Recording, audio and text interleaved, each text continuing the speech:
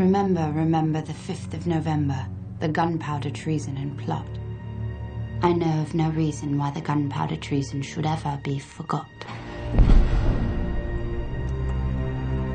But what of the man? We are told to remember the idea, not the man. Because a man can fail. He can be caught.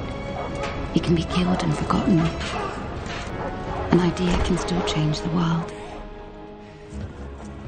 I've witnessed firsthand the power of ideas. But you cannot kiss an idea, cannot touch it or hold it.